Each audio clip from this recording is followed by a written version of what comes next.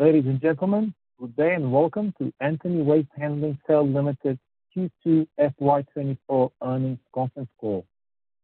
This conference call may contain forward-looking statements about the company which are based on the beliefs, opinions, and expectations of the company as on date of this call. These statements are not the guarantees of future performance and involve risks and uncertainties that are difficult to predict. As a reminder, all participant lines will be on the listen-only mode, and there will be an opportunity for you to ask questions after the presentation concludes. Should you need assistance during the conference call, please signal an operator by pressing star then 0 on your touch-tone phone. Please note that this conference is being recorded. I now hand the conference over to Mr. Jose Jacob, Chairman and Managing Director of Antony Waste Handling Cell Limited. Thank you, and over to you. Good afternoon, and thank you for joining us for our Q2 FY24 earnings conference call. With me, I have Mr. Saiji Jacob, Executive Director and Chief Risk Officer, Mr. Mahendra Ananthula, Group President, Operation Business Development and Diversification, Mr. Subramaniam, our Group CFO, and SGA, our Investor Relations Advisor. Our investor presentation for second quarter 2024 is now available on the website of the stock exchanges and also on our company website. First and foremost, I want to emphasize that our strong financial performance continued in our second quarter with another all-time high quarterly core operation revenue of 200 crores, representing a 25% year-on-year increase with a steady growth trajectory going forward. Notably, we continue to work to improve our operational efficiency, which is reflected in our improved EBITDA margins, which has increased by 210 basis points to 24.5% on year-on-year basis. Despite facing inflationary pressure on our cost segment, we have successfully maintained and improved our EBITDA margins, partially due to increased volumes. We are working hard to strengthen the revenue streams that underpin our business while also demonstrating our unwavering commitment to rigorously optimizing our cost structure. The core EBITDA margins achieved in the Q2 FY24 were consistent with our previous guidance, reinforcing our confidence in long-term stability and growth. The management has initiated a corporate restructuring with an aim at reducing managerial overlap. The board has proposed combining Antony Infrastructure and Waste Management Services Private Limited and KAE into AG Enviro. All of these are 100% wholly owned subsidiary of the listed entity. The merger aims to achieve a more straightforward corporate structure, improve operational and managerial efficiency, leverage combined assets for a more robust and a sustainable business, and realize cost savings while utilizing valuable resources more efficiently. With this, we plan to achieve a cleaner organizational structure. Our company is poised to embark on a promising growth trajectory. The company is actively pursuing opportunities in CNT, which is collection and transportation, and biomining projects, and it expects to provide a positive update on some of them in the coming quarters. Furthermore, we are on track to diversify our revenue stream by offering complementary services. In a similar vein, we will launch a construction and demolition, collection, transporting, processing, and disposal project in Q4 FY24. Thank you, and now I hand over the call to Whole-Time Director of Mr. Saiji Jacob. Thank you, Jose, and good afternoon to all who have joined us on this call. In our line of work, maintaining close collaboration with the various stakeholders and ensuring the delivery of top-notch services are of utmost significance. A crucial aspect of this involves ensuring full compliance of our vehicles, addressing statutory reviews, and adhering to all contractual obligations mutually agreed upon with our clients. Equally important is our focus on managing receivables. It's noteworthy that some municipal corporations still face challenges in constituting their standing committees due to the absence of elected members. This has been an historical issue, and our management has diligently worked to address it. The positive outcomes of these efforts were evident in the last few quarters. An escalation amount from one corporation, initially unapproved due to the lack of appropriate authority, has now been resolved. We have received a portion of the escalation in Q1 amounting to 7 crores Indian rupees, and in the current quarter. We have received acknowledgement for an additional 12 crores rupees for the previous year period. We are actively engaged with other municipal corporations to ensure similar acknowledgements, directly contributing to the company's margin outlook as per our guidance. Turning to our new business endeavors, our management continues to implement a cluster approach. While our legacy business maintains its expected performance, we have successfully secured new contracts in the CNT and mechanical sweeping sectors. A recent highlight is our winning of a CNT contract valued at 386 crores from Panvel Municipal Corporation in the MMR region. In this 5-year contract with the option of a 2-year extension, the corporation takes responsibility for all capital expenditures associated with the project, enabling us to adopt an asset-light model and redirect capital resources to other promising opportunities. This contract win builds on top of the recently 2 contracts backed by the group. The 2 mechanical sweeping contracts, one from Pimpri-Chinchwad Municipal Corporation, involved the mechanical sweeping, street sweeping of major roads above 18 meters in DCMC area for a 7-year concession period at a cost of 80 crores, and another one from Nagpur Corporation.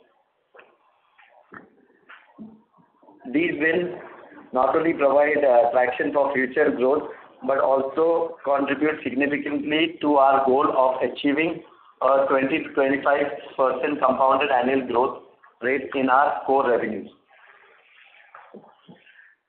In conclusion, these strategic initiatives underscore our commitment to operational excellence, financial prudence, and sustainable growth.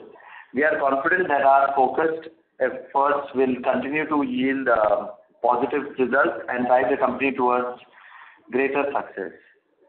Thank you, and I now hand over the call to Mahendra Ananthula, our Group President, Operations and Business Development. Mahendra, over to you. Thank you, Shaju, and good afternoon to all. I would like to share the remarkable achievements of our Kanjur facility and the recent commissioning of our state-of-the-art waste-to-energy plant at Pimpri-Chinchwad Municipal Corporation. In the last quarter, our Kanjur facility has witnessed significant progress. The volume of municipal solid waste process experienced a noteworthy improvement, reaching about 6,000 tons per day at an average, showcasing a remarkable increase of around 14%. This enhancement can be attributed not only to the improvement in MSW processing volume, but also to the strategic use of the sanitary landfill facility. Moreover, we have achieved record-breaking dispatches of refuse-derived fuel, that is RDF, totaling an impressive 29,000 tons. The surge in RDF dispatches can be attributed to the growing demand, which also resulted in a marginal increase in realization. It is worth noting that while the sale of RDF typically contributes lower margins compared to our processing arm, its pivotal role in waste management cannot be overstated. However, the best register of our recent endeavors is the successful commissioning of our cutting-edge waste-to-energy plant at the Pimpri-Chinchwad Municipal Corporation, effectively this quarter. This innovative facility has already embarked on a transformative journey by initiating commercial power sales, supplying up to 8 megawatts of power to vital PCMC infrastructure assets, including the Ravet water pumping station and the Chipoli sewage treatment plant. It is essential to highlight that these power sales commenced on 2nd October, and therefore the reported numbers for the second quarter do not capture the significant development. Our waste-to-energy facilities power not only contributes to a cleaner environment, but also plays a crucial role in ensuring the uninterrupted operation of these critical systems. As we progress towards the end of fiscal year, our plan is to gradually increase the power supply, ultimately supplying almost 11.76 megawatts. This expansion represents a monumental step towards creating a greener and more sustainable energy ecosystem. The positive impact of this initiative cannot be understated, as the green energy generated is estimated to save approximately 7 lakh tons of carbon dioxide emissions annually, equivalent to the emissions of around 1.5 lakh passenger cars.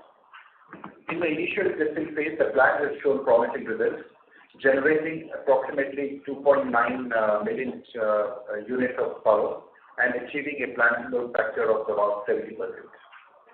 Our commitment to excellence is further demonstrated by our ongoing efforts to rigorously test all aspects of the plant, aiming to take a full load and seeking clarification for fitness from Hitachi Zosen, our esteemed technical partners. In conclusion, these achievements underscore our dedication to environmental sustainability, innovation, and a commitment to creating a better and greener future. I extend my gratitude to each one of you for this unwavering support on this transformational journey, and I believe that this will continue in future as well. But let me also add that we are extremely delighted to provide an update on the operational performance of Antony Waste Handling Cell.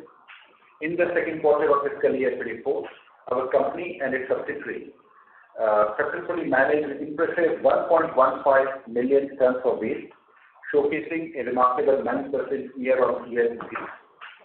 This growth can be attributed to the full-scale implementation of operations in newly acquired contracts, the expansion of our existing C&T sites, and an increase in tonnage processed in our waste processing operations.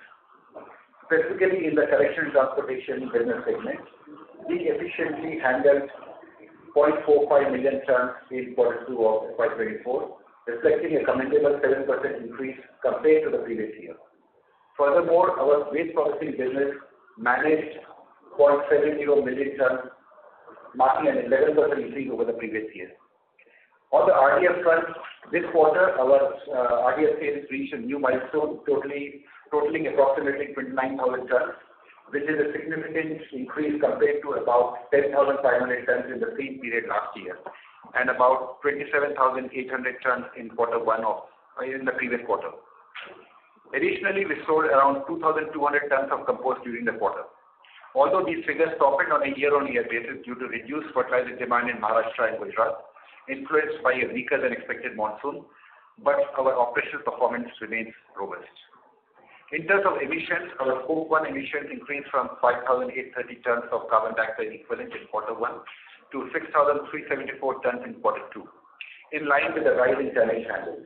Meanwhile, our Scope 2 emissions decreased from 891 tons in Q1 to 625 tons in Q2, reflecting fewer biomining and shredding activities. Our commitment to emission reduction is evident with avoided emissions of 1,379 tons in Q1 and 1,260 tons in Q2. Our ground staff strength is at 9,814, and with the commencement of the Panvel project, we anticipate surpassing the 10,000 mark. On the Panvel front, we have already taken over several vehicles from the corporation and initiated operations from November 1st, handling approximately 420 tons per day.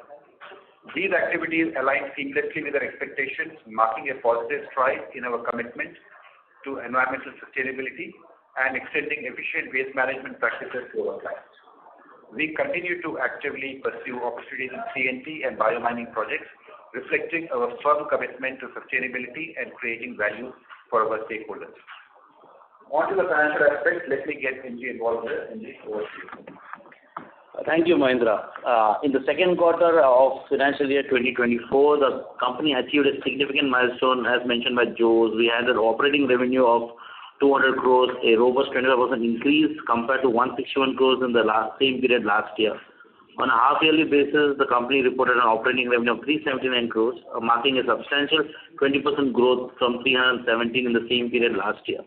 The impressive revenue growth is largely attributable to the substantial increase in volumes handled. On the consolidated EBITDA front, the group exhibited a noteworthy growth of 23% to 57 crores in second quarter compared to 46 crores in second quarter of last year, and with the EBITDA margin of 25%, which reflects a significant increase of 210 bips from the last year period. For the first half, the company registered a growth of 15% in EBITDA to 109 crores. The core EBITDA also displayed robust growth, surging 28% in second quarter of the current financial year to 55 crores as compared to 43 crores in the same period last year. The core EBITDA margins stood at 25%. Excluding the escalation component of the previous period, the core EBITDA would align with the management's past guidance, standing at around 21.6%. The profit after tax for second quarter reached 32 crores, up from 28 crores last year, and for the first half it stands at around 54 crores. As of September 23, the group's total debt is around 370 crores. Net debt is around 294 crores, indicating a net debt to equity ratio of 0.4x. The weighted cost of debt is around 9.1%. During the first half, the total cash flow from operations stood at 92.5 crores, which is a substantial increase from 30 crores for the same period last year. Day sales outstanding remain at similar levels compared to the previous quarter. The company's focus continues to center on enhancing operational efficiency, improving liquidity, and fostering a positive financial environment in line with the goal of achieving a 20 to 25% CAGR rate in core operating revenues in a sustainable manner. That's all from our side. Now we can open the floor for Q&A.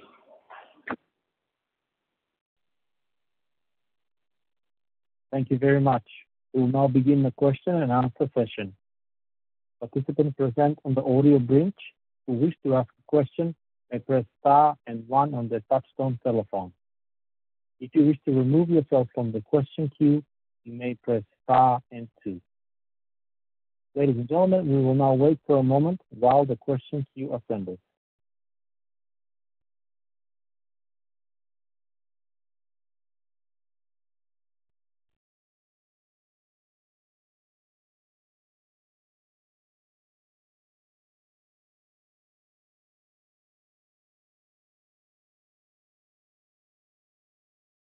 The first question comes from Bhavya Gandhi from Dalal and Broacha Stockbroking. Please go ahead.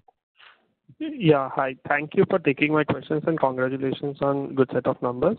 So my first question is related to vehicle scrapping, because I see in your investor presentation that you put a slide on vehicle scrapping. If you could throw some light, what kind of opportunity are we looking out in vehicle scrapping, land that we require, and what kind of revenue are we targeting, or any early signs? Yeah, that's it from my end. That is first question. And another is with respect to debt. I'll take it later. Yeah.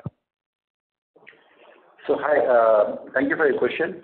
I mean, we are very bullish about this vehicle scrapping facility as a business line, because we not only feel that this is a project this is a business line which probably will add value to our portfolio in the near future, but going forward, this entire recycling theme is something that we are very positive about. Specifically on auto recycling, I mean, we are on the drawing board stage. We are trying to find the minimum viable products, identifying the vendors and equipment. In terms of, and we also have zeroed down on a couple of locations where we would set up our first plant. So if all goes well, I think we should be able to make some positive announcement on this front by the end of this year. So would this business would be similar to our company level ROCEs only, or will it be lower or higher? If you can throw some light on this. So the jury is still out on these projects. I mean, what we feel is that prima facie in the initial few years, going forward, I mean, the main critical success factor of this kind of project is sourcing of vehicles, the vehicles that need to be scrapped. Okay, so what we believe is that when we have a portfolio of about 4 or 5 projects, and we have a considerable experience in sourcing of these vehicles, and tying up with suitable entities for sale of scrap, okay, that's when we will have some decent numbers to talk about. So at this stage, we do not want to say anything about specific viability of these projects on an individual basis, but I think going forward, in 5 years from now, this should be a very profitable business segment. Sure. And basically, our clientele would not be corporation over here, but would be some private players, right? This is one of the reasons that, no, not really. So, and this is one of the reasons that why we are looking forward to do more of these recycling projects, because we want to add our non-municipal revenue. Right. And are we looking at any other opportunities besides vehicle scrapping having, sort of non-government revenue, because that, significantly reduces our data dependency on corporations? Yes, so vehicle recycling and tire recycling are two specific opportunities that we are starting with. Of course, there were many segments that we initially had long listed, and then also we looked at plastics and batteries and so on. But out of that long list, we decided to first attempt auto and tires, because that also has a lot of synergies with our existing business, where we handle so many transactions. Perfect. And with respect to your outstanding debt, if I'm not wrong, you mentioned about 294 crores of net debt, right? So how much is outstanding for more than a year? And if you can throw some light from which corporations is it outstanding, and how long do we expect it to recover it back? Yeah, so we are talking about the total debt at that point of time, not debtors. So, yeah. All debt. So if you're talking about debtors amount, I mean, the total outstanding is around 110 crores, which is less than 6 months period. Less than 6 months. And more than 6 months? More than 6 months is around 88 crores, which includes retention money and minimum wage reimbursement. Okay. And any which are, facing any issues or litigations or any disputed amount? Yeah, that is around 6.8 crores, for which is a qualified line item which is mentioned in the note. So these are old dues which are gone into arbitration, which have been settled in favor of the company. Now we have not realized the money because it's either in the Bombay High Court or it's in the Supreme Court jurisdiction. So once the rulings come across, we will be able to realize the money from these two entities. Perfect. And so one last question from my end with respect to construction debris. That project is supposed to start in December, if I'm not wrong? No, as per the contract, we are supposed to start it by middle of February. Middle of February. Okay, and that's the only one contract which has been awarded as of now. And do we expect further contracts in this space as well? There are many cities who are planning for their construction debris recycling project. So, but yes, as of now we have only one project. But going forward, we will be looking forward to getting more. And similar set of margins and ROC levels? They are similar, yeah. More of a capex mode or an opex mode, if you can just broadly guide on that. Most of the time, the processing contracts are on a capex mode, because the corporation will give you only land. I mean, that is like the biggest cost of any transaction, right? So they will give you land, and then they will ask you to set up the plant and do the O&M part of it. But in large waste processing contracts, we have seen that there is an element of capital grant that is involved. It could be anywhere between 10 to 50% of the total capital outlay. But it's again very corporation specific and tender specific. Okay, got it. Thank you so much. I'll get back in the queue. Thank you so much.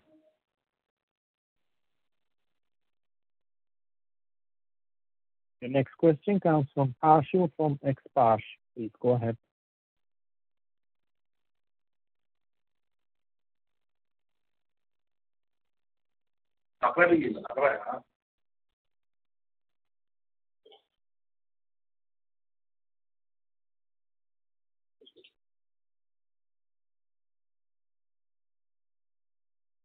The person you are speaking with. The next question comes from Anj Manek from Equity Securities Private Limited. Please go ahead. Hi, sir. Thanks for the opportunity and congratulations for a good set of numbers. Sir, I would like to have the update with respect to the collection part for a few of the municipal corporations, where we have made the provision of around 20 crores in FY23. Yeah. So we have already realized around 15 crores from the old receivables from one of the corporations in the last 7 months. And there is a written confirmation from the client that the balance will be repaid within the end of the current financial year and maybe by the first half of the next financial year. So 25% of the old receivables have already been received by the company in that aspect. So, if I recollect, during the last quarter, we received around 6 crores. So, 15 crores for the first half would result into the 9 crores received during the second quarter, right, sir? Yeah. So, during the second quarter, we have realized a tune of around 12 crores. Actually, this is for a period of December 21 till March 2023. So, that's the previous year item which we have recognized. That amount is around 12 crores. So if you were to strip out that, our core operating margin is still at a healthy 21.6%. Okay, got it, sir. Second question is respect to the Mangalore project. So there were reports that the municipal corporation would be issuing the fresh tender for the project. So any update on that part? So the Mangalore Corporation actually came up with a tender. They divided the city into 4 parts and came up with 4 projects. But then there were not too many, they didn't get a good response, and hence they have terminated that contract, or terminated that tender. So as we speak, I mean, our contract is till January of 2024, okay, and the client is now looking forward to bidding it out again at the citywide level. But as of now, they have not given us any deadline in terms of by when they would do that. And what would be the outstanding amount for this specific project as of date? For Mangalore, the total outstanding amount is around 48 crores. 48. Okay, sir. And sir, my last question would be with respect to the construction and debris contract. So, if you can highlight the process of the contract, what would be the byproducts like this? We have in Kanjurmarg RDF and compost sales. So do we have any other byproducts which would be also forming part of this type of contract?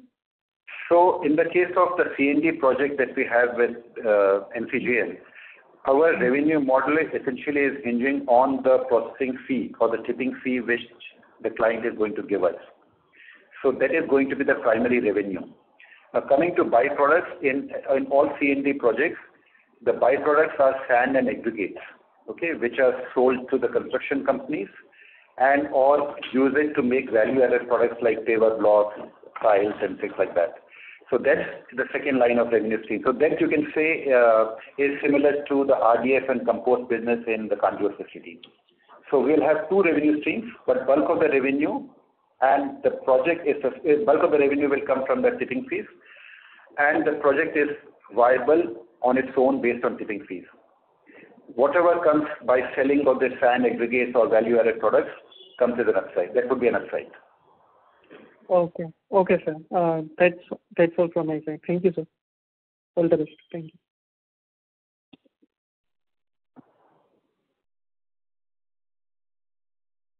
If you wish to ask a question, you may press star 1 on your touchtone telephone.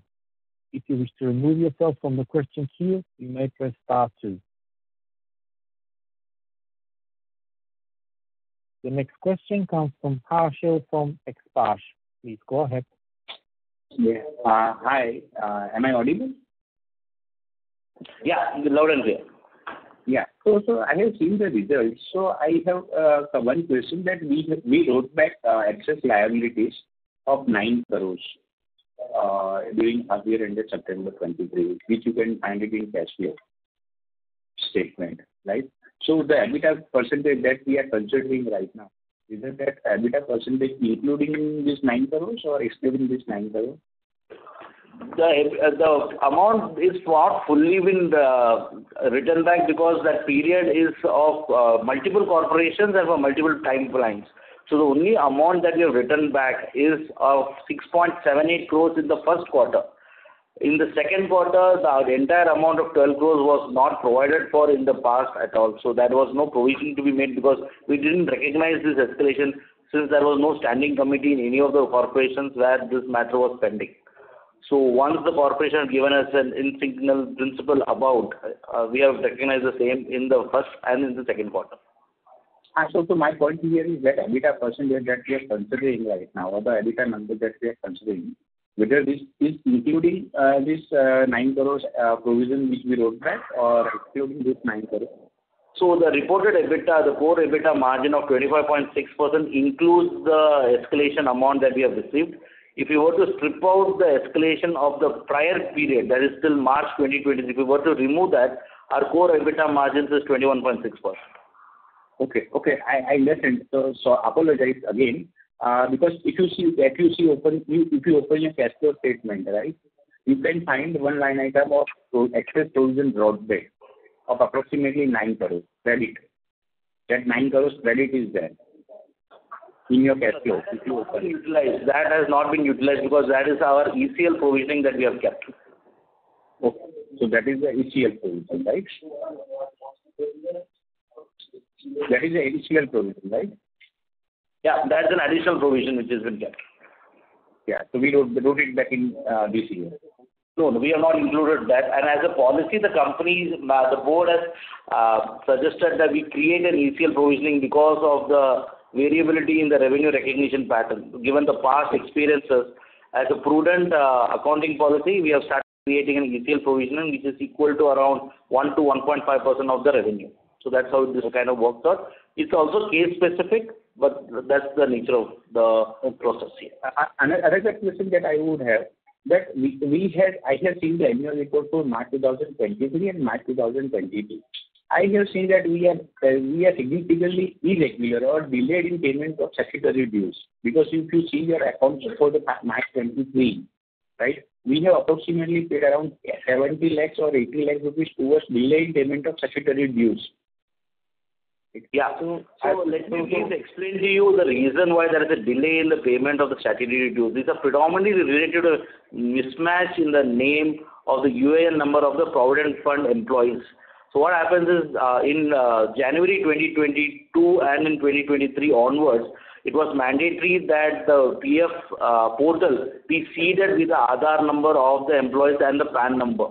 In bulk of our employees who are actually in the marginalized class of society, they don't have these details in place. The names do have a mismatch. For example, the Aadhaar card, the surnames are normally alphabets in our case. So that has been a mismatch. That is why the PF which has been deducted could not be paid to the PF portal. Now, this was the case for around 787 employees across our organization. The same has been addressed now. We have come down to around 82 employees, and the same will be redressed and updated by the end of the current financial year.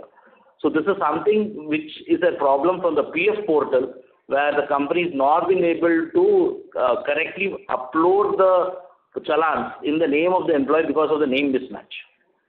Okay, I understand. But I have seen that for two consecutive years, in March 23 as well as in March 22. Yes, we have a decent amount of churn in our business. The attrition rates are very high. It's around 20 to 24%. So a person who has worked in our site, like a driver or a laborer, if he discontinues his work, then that amount still has to be sorted out. It is very difficult for our company to kind of chase a person and get his documents and get it uploaded. So that is something that we are addressing. We have spoken to the PF commissioners and the authorities to allow us to have an offline portal where we can provide these documents, get it signed by the civil surgeon of the particular state to allow the change in name, because most of these people don't even have school living certificates. They are either 5th standard dropouts and stuff like that. And the PF portal needs a school living certificate of 10th standard, which is proving to be a difficulty for us. So these are actual problems that we are facing at the ground. We are also approaching the NIC to find a option where this can be done off the system so that we can make it regularize the issue. Okay. And then there's one last question. That we are paying significantly high remuneration to non-executive directors, because I have seen the remuneration that is being paid to non-executive directors towards commission and then attending board meetings and all that thing is 1 crore. So 3 directors, non-executive directors, we are paying 30 lakhs, approximately 30 lakhs each to each of the directors. So do you think that this payment of such amount is justifiable considering the size and scale of the business, nature of the business? This quantum of remuneration is justified? Because I have seen other companies, payment to non-executive directors, and it is not that as much as what I can see in your company. Sir, the nature of a business, the nature of work, the time and effort that goes into kind of working with the clients and managing the workload is significantly different. I'm not sure about the peer comparison that you are making here, so I will not be in a position to compare whether it's in line or excess or below that. But we feel that the remuneration for the non-executive directors to be in line with the time and effort. If you look at the business potential, the kind of growth, the kind of traction, it's a difficult job. It's the milk run starts at 5 in the morning. There are issues on the ground. The escalation is very rapid. So those things need to be tackled. Unlike an industry like in cement or a steel industry where lateral recruits are possible, in waste management it's very difficult to get replacement of these people who have got more than 2.5 decades of experience in this business. Okay. Actually, is this margin of 24%, is this including escalation or excluding escalation? Sorry, can you repeat that question? It's a 24 to 25% margin that we are speaking, right? Is this including escalation cost or excluding escalation recovery? So this, the reported margin of 25% is including the escalation. So if I were to strip out the escalation of the prior period, which is till March 22, which has been accounted now, the core operating margin would be around 22.6%. Okay. And how much is the escalation claim that we are expected to submit in next couple of months or next quarters, which you have to be accounted? 14 crores from one corporation. The other corporation will be around similar lines. But the timing of the same is something that the management will not be in a position to give today, because there are no standing committees, there are no elected members in those corporations, so it's likely to get delayed. Okay, and I don't have any other question. And thank you for responding to my questions. Thank you.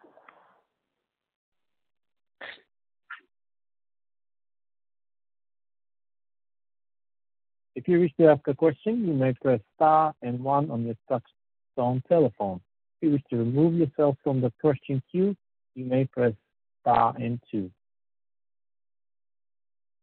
The next question comes from Ansh Manek from Equirus Securities Private Limited. Please go ahead.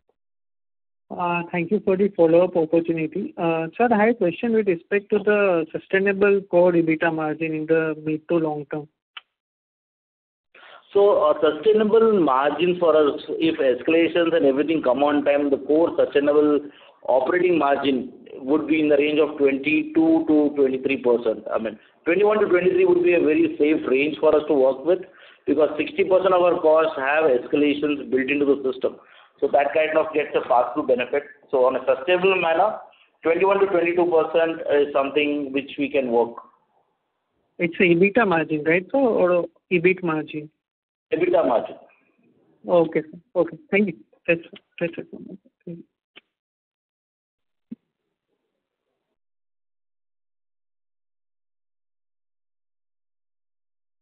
Your next question comes from Bhavya Gandhi from Dalal and Broacha Stock Broking. Please go ahead. Yeah, thank you for the opportunity. Just wanted to know that any thoughts on repaying the debt in the long term? I mean, do we want to be like a debt-free company, or will debt keep sitting on our books? Because for our further growth, because as I understand, if our ROCs are lower than the rate of revenue growth, I mean, every year either we'll have to do dilution for further growth or rely on debt. So, I mean, if you can throw some light on this, because we'll be growing faster than our ROC or ROE rates, right? So that problem is a multi-flank one. So as an infrastructure services company, and the fact that we are working with only one kind of client, the ability to raise debt is also a matter of the kind of financial viability and the flexibility that the management has. The BBB plus credit rating that has been given to us is backed by the fact that there is a decent amount of cash in the system, and the debt is also very easily serviceable.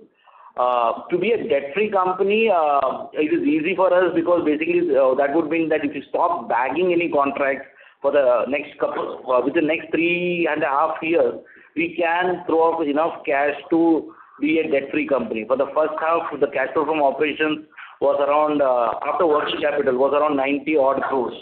And the total debt is around 380 odd crores. So within 4 years, we will be a debt-free entity in that sense. We would always like to have some debt because that helps us in kind of building for multiple projects at the same time, not just bidding on one kind of a stream of revenue. Right. Okay, fair enough. And if you can throw some light, I know it's very early right now, but if you can throw some light, what would be the entire process of collecting construction debris? Say the corporation will tell you collect the debris from a particular building, or how is it like? I mean, if you can just explain the entire roadmap, how the process will be done on ground level. Yeah. So, as per the tender, we are supposed to collect waste from western suburbs of Mumbai. So that's the area of jurisdiction that we have in our scope. Okay. And then there are two types of segment, two types of customers, I would say. One are the builders who are taking up redevelopment projects and are likely to generate a lot of debris. So they are the people who are mandated to supply the waste to us, which we will carry and process at our site. The second would be the smaller, more at the ward level or at the sector level, wherein people generating lesser quantity of construction debris, but they would like to keep it outside their building or small building or something like that. So you can say maybe some large builders and individual household owners who generate these two. So that's how the tender has specified these two types of customers.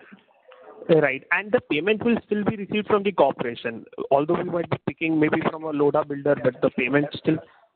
Yeah, as per the MCGM bylaws, whoever generates construction debris as part of their construction activities is supposed to inform BMC, take their approval, and deposit then a specified amount of fees. Okay. Which, based on the volume of waste that they generate. So that will accrue to the municipality, and our revenue will come from BMC based on the weighbridge data at our processing sites. Okay, there is no minimum offtake guarantee that they provide you. I mean, that this many tons would be guaranteed from the corporation. There is no offtake guarantee, but 600 tons per day is what the client has given a lot of data during in the tenders, in the tender document. So 600 tons per day is what we are working with. Okay. And do we require any complex machinery for this, sort of conversion of this debris, or how is it like? A bit difficult for us to understand. So this question. I will just explain it in simple this thing. So there are two main equipment. One is called the jaw crusher and so on, which is that when you get the waste, you will have very, very large size of the waste, right? So it has to be crushed. So that is called jaw crusher. So there is one equipment, and the second equipment is the main processing, is the core part, which is what actually processes based on wet washing process, and that is something that we have procured from a company called CDE Asia, which has supplied similar machinery for similar plants to at least 10 other projects in the country. So we have gone for vendors with experience. So these are the two set of equipment which forms the crux of the plant and machinery. Perfect. And where would this land be located? Where will be carrying out this entire processing? This is at Dahisar. Dahisar. Okay. Fair enough. Thank you so much. Yeah. Really helpful. Yeah.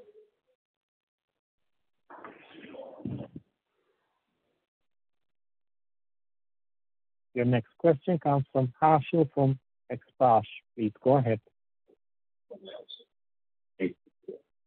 Hello. So just wanted to understand that how much percentage of revenue that you are expected to get from non-government business over the next 2 to 3 years, over a period of time. Because we are right now, what I understand is significant revenue is coming from government municipal agency, municipal corporation.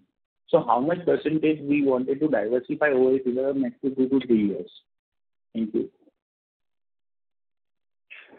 So, it's difficult to put a number, and we don't want to put a number, but let's say going forward, let's say in 5 years from now, we want to have about 15 to 20% of non-municipal revenue in 5 years from now.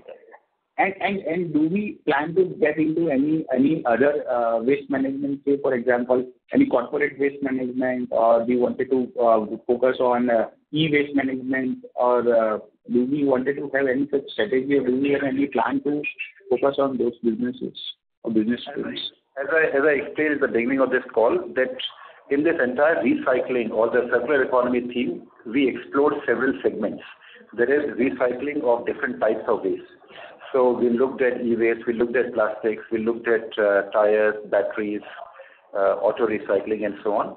And we thought that given our experience, our synergies with existing core business, it is worthwhile to start with auto and tire recycling. And that's why we are working more on those two segments.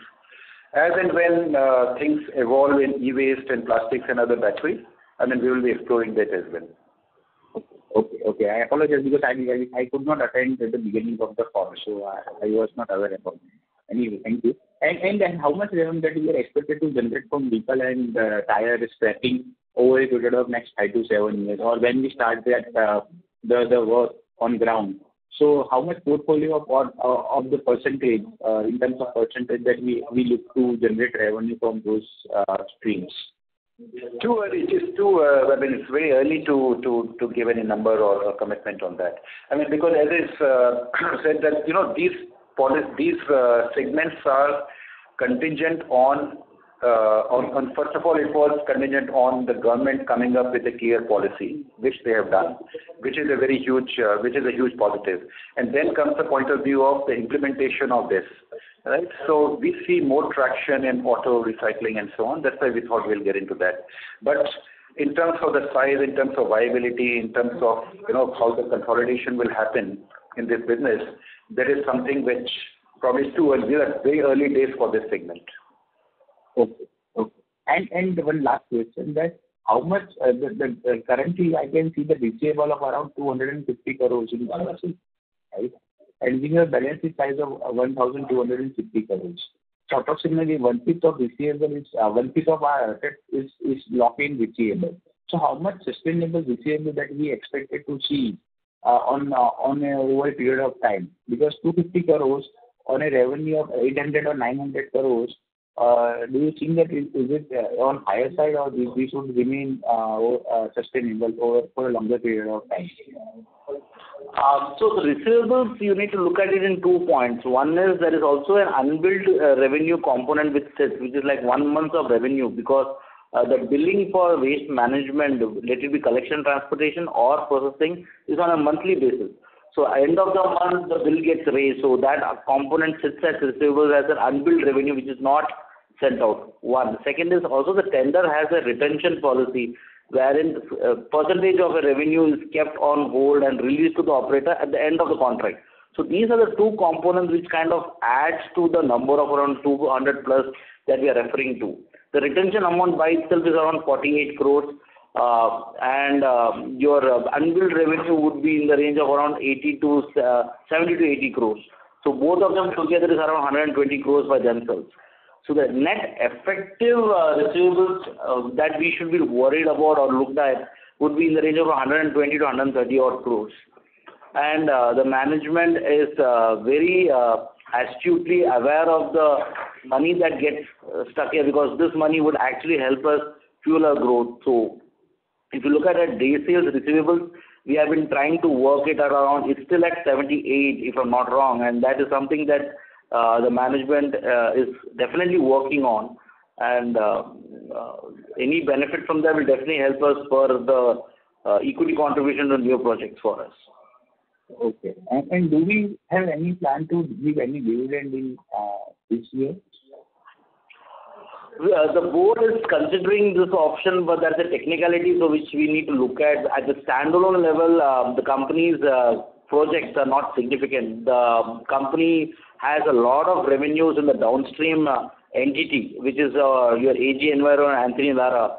So as part of that, we have started with the first step of merging two of our wholly owned subsidiary into one large wholly owned subsidiary. Maybe it's a long-term process for us to kind of make it streamlined and push the funds into the listed entity to make it the most tax-efficient way of declaring dividends or taking the funds out.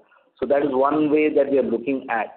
But to answer your question, the board has discussed about dividends at various forums, and we definitely would be looking at that sometime in the next year. Thank you. Thank you.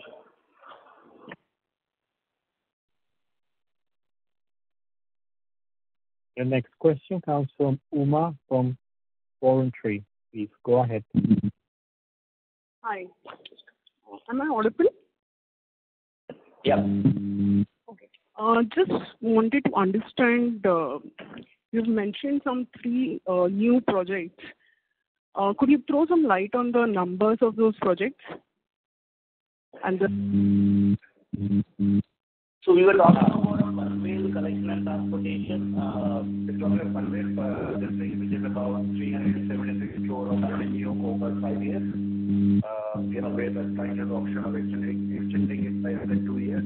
So there is one collection and transportation project. The second one is mechanical fitting contract in British Municipal Corporation. So that is about, let's say, a 7-year contract, about 80 crores of revenue. And the third one probably the more mechanical fitting contract. That is also started. So that is about 6 crores, if I'm not wrong. That also is a 7-year contract. okay. And the margins would be similar to the Similar kind of margins, yes. Oh, thank you.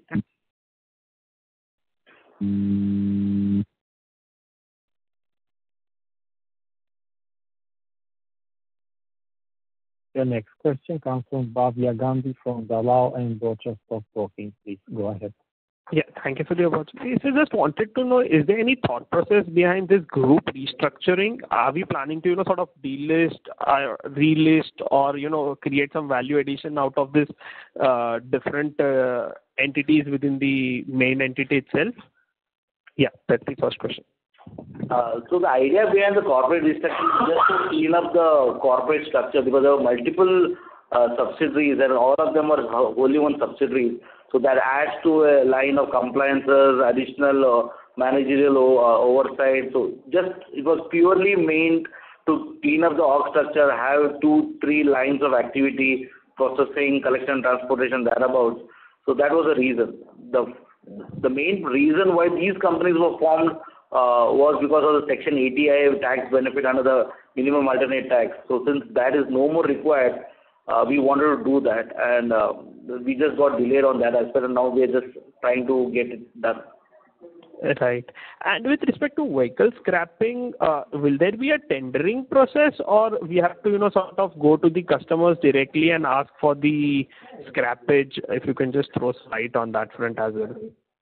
So the vehicle scrapping policy is that you have to apply with the State Transportation Department for the license to set up this plant. Okay, and then they have already issued guidelines in terms of what all need to be there. For example, they need to be 2 acres of land, and then there are a few more conditions that one has to meet, based on which license will be given. So these are merchant plants, so there is no tendering required as far as getting these projects are concerned. For the vehicles, but if your question is also about how will we source the vehicle, is that the question? Yeah, source as well as license. If you can throw some light on the license as well. So I didn't understand what do you mean by license, and if there's a difference between the tender and license, getting a license. I mean. So it's like this. So when we are okay, let's say if we want to do a project in the city of Bangalore. Okay, so then we have to go to the Bangalore City Transportation Department, Transportation Commissioner, and then apply for a license. So there are certain conditions which they have given. If we meet that, including having land of minimum 2 acres and so on. So then the commissioner will give us approval, or you can say license or approval for setting up this facility. Okay? And setting up this facility is like setting up any other factory, which is incidentally going to be a merchant plant. So that's why, to answer your question, there is no tendering process required to get such projects. It is based on our own market study and survey and the attractiveness of the location, that we can decide which city or which state we want to go to. Okay. And similarly on the sourcing part, so then once you get the license, how do you source the scrappage? So the sourcing of vehicles, as per the policy, any diesel vehicle which is more than 10 years or any petrol vehicle which is more than 15 years need to be scrapped. So which basically means that vehicle owner has to come to such a facility, give the vehicle for scrapping, and then we as a facility will have to scrap it and cancel the registration of that vehicle at the Vahan website, which is the MRTH website for registered vehicles, and then give him a certificate within a specified number of days. So that would mean that the vehicle is officially scrapped. Okay, and in terms of sourcing of these vehicles, either customers can come to us because there would be not too many such facilities in a given city. So depending on what is convenient, so the owner can approach us directly, or but then apart from that, we also will have a website. We also have an app under which people can actually sign up for that. Then there are also these insurance companies or these the police department or dealers, who have this inventory of old vehicles. So that would be sourced from that. The tendering for such vehicles would only be in the case, because I think some of these public sector undertakings, PSUs or government departments, they auction their scrap vehicles. So for that we will have to bid. Okay, got it. Thank you so much. Really helpful. Thank you so much.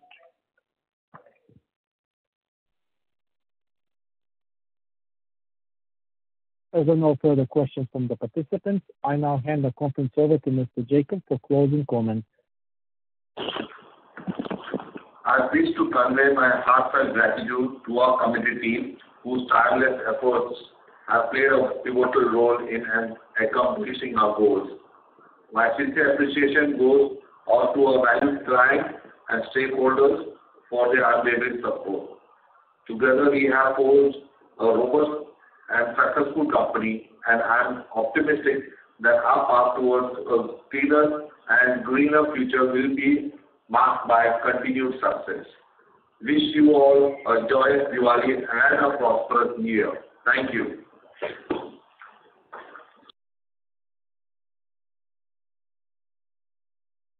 On behalf of Antony Waste Handling Cell Limited, that concludes this conference.